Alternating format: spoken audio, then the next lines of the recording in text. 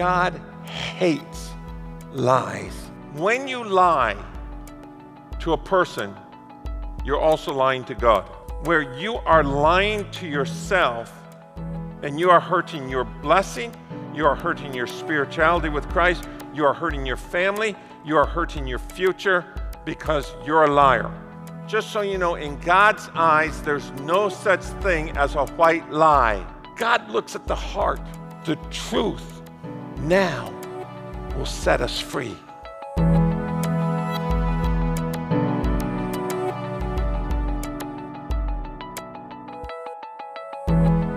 Acts chapter 5, a man named Ananias, together with his wife Sapphira, sold a piece of property.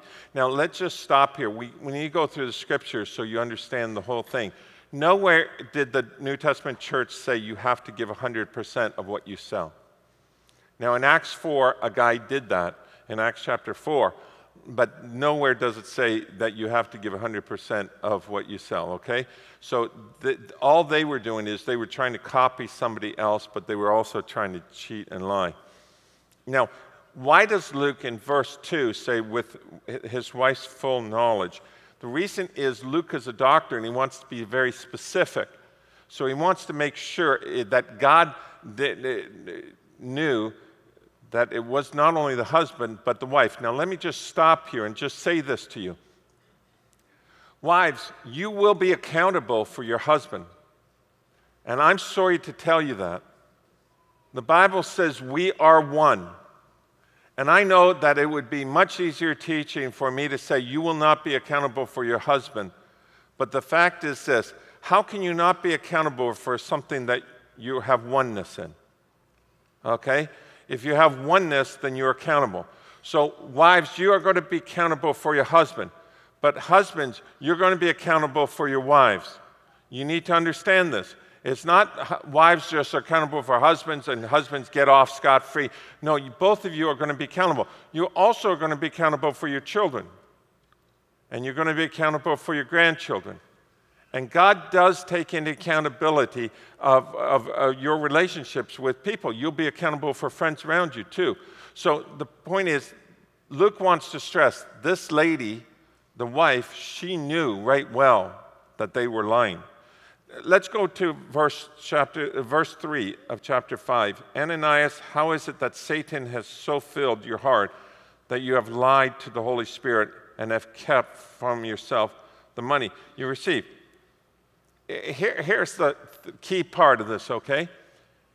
How is it that Satan has so filled your heart that you've lied to the Holy Spirit? Now, somebody says to me, well, he lied to the Holy Spirit, but he didn't lie to people. No, you don't understand. In verse 4b, he says, you have lied just to human beings, but to God. In other words, he's lied to both. So watch this. Here's the theology, if you understand this. When you lie to a person, you're also lying to God. And Ananias and Sapphira, they never talked to the Holy Spirit. They talked to Peter, but when they were talking to Peter, they were talking to God. Now, somebody says to me, theologically, I don't understand this. If you're a born-again Christian, the Bible says in Corinthians that your body is the temple of the Holy Spirit. My body, my tongue, my brain, my heart, my whole thing is the temple of the Holy Spirit. So who owns Billy Richards? The Holy Spirit. Who gave the Holy Spirit Billy Richards? I did. Jesus is Lord of my life. He's in charge. So when Billy, lies, I'm not only lying to the person, but I'm lying to the Holy Spirit. Now, here's the craziest thing. You not only lie to people, but you lie to God. But the craziest thing is, a lot of us, and probably a large percentage of us, we lie to ourselves. There are certain things we are doing, and later on in the sermon I'll talk about this, where you are lying to yourself and you are hurting your blessing, you are hurting your spirituality with Christ, you are hurting your family, you are hurting your future because you're a liar. And this whole philosophy is, well, there's nothing wrong with telling a little white lie. Just so you know, in God's eyes, there's no such thing as a white lie. And deception is a lie. Okay? And for some of you, you cannot get this truth. When you cheat at work, or you cheat on your tax return, or you cheat or do anything, that's a lie. You are, well, let me put it this way. Satan is filling your heart. Satan is filling your heart. I just want to end with this, the very last verse, verse 12. And the apostles performed many signs and wonders among the people. Why? Because in verse 11, if you read, great fear seized the whole church and all who heard about these events. Why do miracles happen when people fear God? Because people put their faith in God when they fear God. See, when people have door number 2, 3, or 4 to go through, then they don't fear God. But when you only have door number 1, God, then you fear Him. And a lot of people are so arrogant or lying to themselves that they think there is a door number 2 or door number 3, door number 4. Just so you know, there's only one door, Jesus Christ. Okay? And just you fear God. It was unbelievable. So let's start with 5 H's. The first H I give to you is hate. God hates lies. God hates lies. John 14:6, Jesus said, I am the way, I am the truth, I am the life. No one comes to the Father in prayer or when you die. No one comes to the Father except through me. No one. But notice what Jesus said, I am the way, I am the truth, I am life. The word I am comes back from the Old Testament. Moses, when he was taking children of Israel out of Egypt, children of Israel were in slavery. Moses says, who should I say sent me? When I go to the children of Israel, why would they listen to me? And Jehovah said, tell them the I am sent you. I am. Jesus takes these words, which no man should ever use, and Jesus says, I am. I am the truth. I am the life. I am the way. Why does God hate lies? Because His Son is the truth. His Son is the truth. Notice in Acts 5, where did the lies come from? When Satan filled the heart of Ananias and Sapphira. The opposite of truth, which is Jesus, is lies, which is Satan. And God hates lies. God hates you lying to Him. God, you lying to people, and you lying to yourself. Now let me just take you a little further. In Proverbs chapter 6, verse 16. You have to pay attention to this because there's a bewildering in the first 2 sentences. There are 6 things the Lord hates, 7 that are detestable to Him. Haughty eyes, a lying tongue, hands that shed innocent blood, a heart that devises wicked schemes, feet that are quick to rush into evil, a false witness who pours out lies, and a person who stirs up conflict in the community. Now, here's the irony of this scripture. Are you ready? There are 6 things the Lord hates and 7 that are detestable. If you look at this list, there are 7 things. Why does He say there are 6 things He hates? Because out of this list of 7, there are 2 things that are the same. In verse 17, lying tongue. And in verse 19, a false witness who pours out lies. See, those 2 things are the same. It boils down to the root or the foundation is lies. God hates, it's detestable when you lie. Now, let me just take you to number 2, hurt.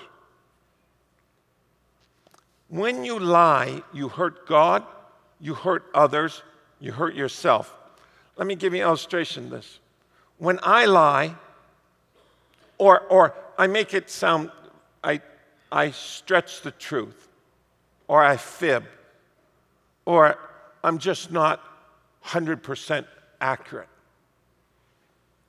When I lie, because I've given my life to Jesus, my body is the temple of the Holy Spirit, I am hurting the Holy Spirit. But number two, I'm hurting others around me. Parents, listen to me. If you're a liar, your children will be liars. If you are deceptive, your children will be deceptive. If you cheat, your children will cheat. The fact is, the curse will be carried on unless the children are set free from it. Many young people come to Christ. One of the things we have to do is break the curse of lying, where for generations their families have been living in lies, lies, lies, lies, lies. And we have to break. It's hurting the heart of God. It's hurting your family, your friends, but it's hurting yourself. Let me give you an illustration of this. How many of you in this room, you watch TV or you watch something on the computer or you read a book, and if Jesus was there physically, you would not watch it or read it? Yet you lie to yourself. Because Jesus is not there physically, but he's there spiritually, you give yourself license to watch or read. How many of us are doing something that's physically hurting us, but we've given us permission to do it because we're lying to ourselves? The body is the temple of the Holy Spirit.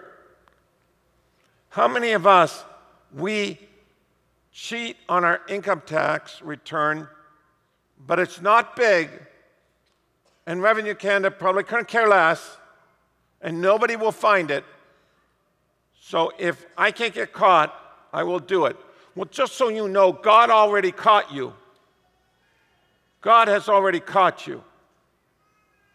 And if you need somebody to be judgment over you, you need to grow up. The fact is this, your heart is already filled with Satan.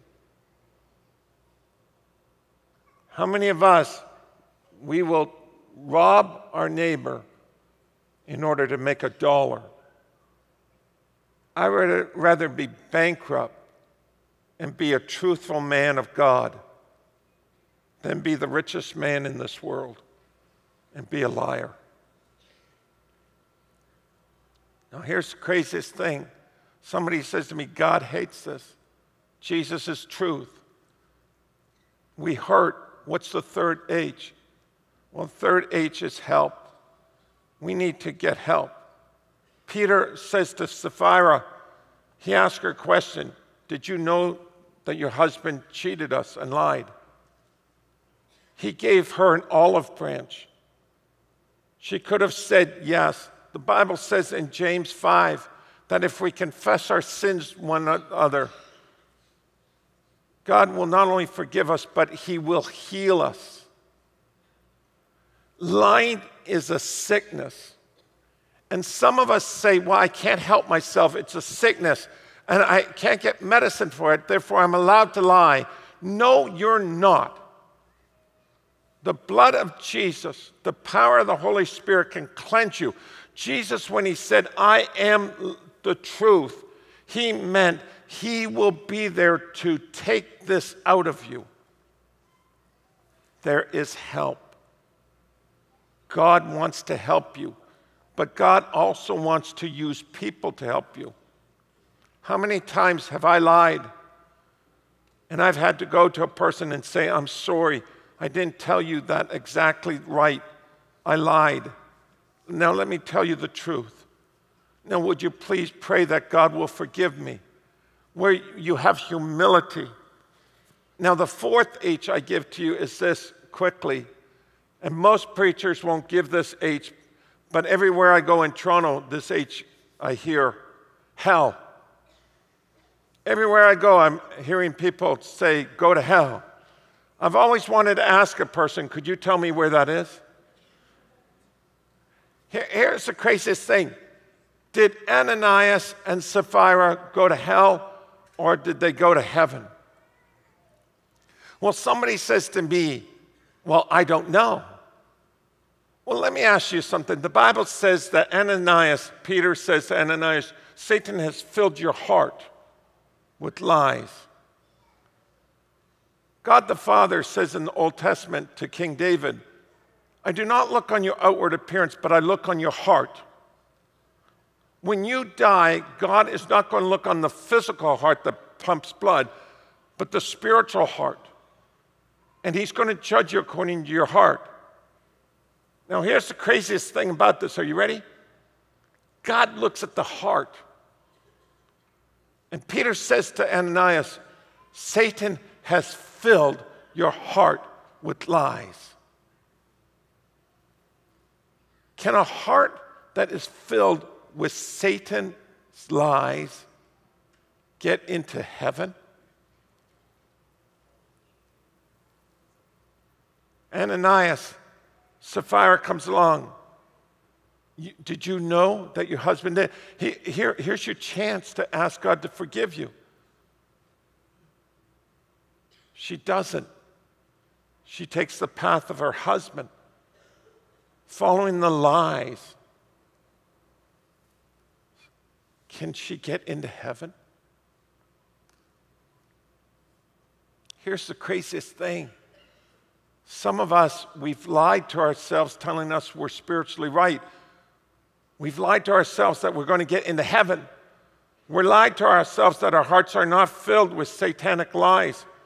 We've lied to ourselves so much. And when you are in hell for eternity, that's when you're going to find out the truth. Here's the craziest thing. Jesus said, I am the way, the truth, and life. What does the Bible say? The truth now will set us free. The truth. The truth. So somebody says to me, what's the fifth H? Heaven. Heaven is not made up of people who are perfect. Heaven is made up of people like you and I, where we do lie. But there is a Jesus. There's a Jesus who wants not only forgive us, but there's a Jesus who wants to help correct us. There's a Jesus who wants to help convict us. There's a Jesus who wants to help us when we do lie and we do fall short of the glory of God. Here's the application. Are you ready? First, let's start with ourselves. We need humility, we need honesty, and we need the Holy Spirit. Why do I use those three H's? Well, without the Holy Spirit, you'll never have godly humility. Without the Holy Spirit, you'll never have godly honesty. 6 months ago, when I wrote this sermon and I was going through this in my head, I prayed this prayer, Jesus, if you're truth, then be the truth in my life. You won't believe how many times I felt the Holy Spirit say to me, that's not correct. That's not the truth. Fix it. And I've had to go back to somebody and say to them, please forgive me. I didn't tell it to you right. I lied. I didn't mean to, but I did lie. Here's the truth. Could you pray for me? You won't believe how many times the Holy Spirit has come to me and given me honesty, where He's showing me certain things in my life. Certain things in my life. I thought I was living in the truth, and I wasn't. Certain things I was watching were hurting the heart of God, but I had made sure that I didn't understand that. The second application is Jesus. Jesus died and He rose again so we could have the Holy Spirit, so we could have truth. And the truth is Jesus. Jesus doesn't give us truth and then leave. Jesus is truth. He said, I am truth. and the truth will set you free. The third one is friends. I love James 5:16 where it says, therefore confess your sins. You know, the first time I ever did this, oh man, was it hard. I had lied to a friend. It wasn't a big lie. It was so little, I could have got away with it. And I went to my friend and I said, I need to talk to you. And I said, you know that thing I said? Yeah, that's not the truth. I said, well, it's kind of like the truth, but it's, and I started trying to justify it. And the Holy Spirit said, would you tell the truth? Finally, in humility, with honesty, because of the Holy Spirit, I said to my friend, I lied. Now, anybody who convicts you or throws condemnation at you, you walk away from. Okay? Because the fact is this, and I know a lot of you are going to be very upset with me. We're all liars. We're all liars. Oh, come on. I guarantee you there's going to be some saint that comes up to me afterwards and says, 30 years I've never told a lie. And then I'll say to them these words, until now.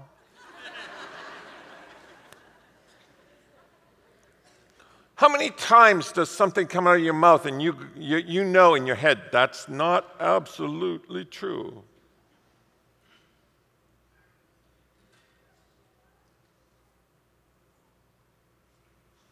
Can I share this with you? You go to your friends,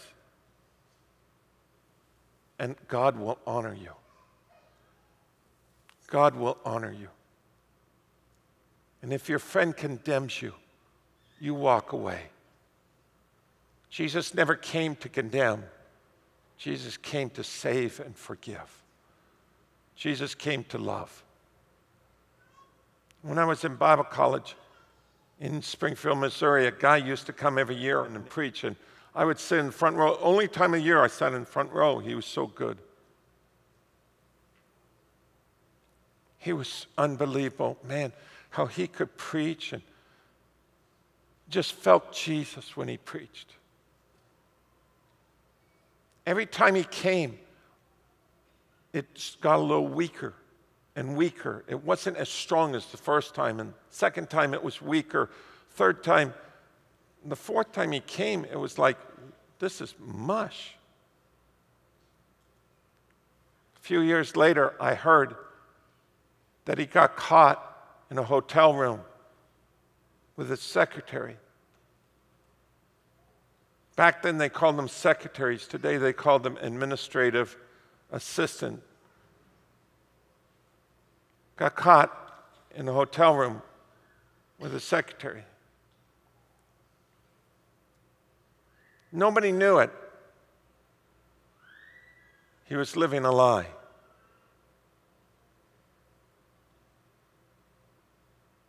His church was one of the largest churches in the United States. It became one of the empty churches in the United States. People turned their backs on God.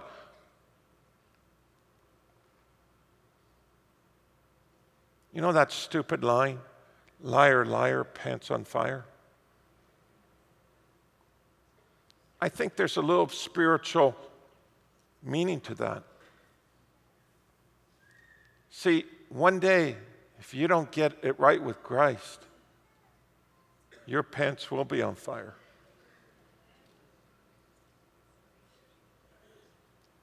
But can I share this with you? There's no such thing as a lie in hell.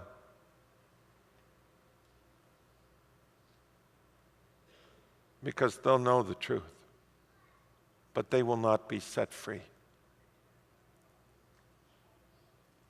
So what am I trying to say here? When you lie at work, when you lie to your neighbor, when you lie to a family member, or you lie to yourself, you're hurting God. You're hurting God.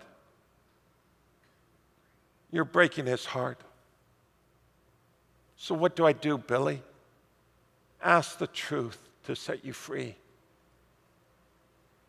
Ask the truth to humble you. Ask the truth to be honest. You know how many times I've had to tell a couple, I cannot perform your wedding? Because when they come into my office, I can tell they're not telling the truth.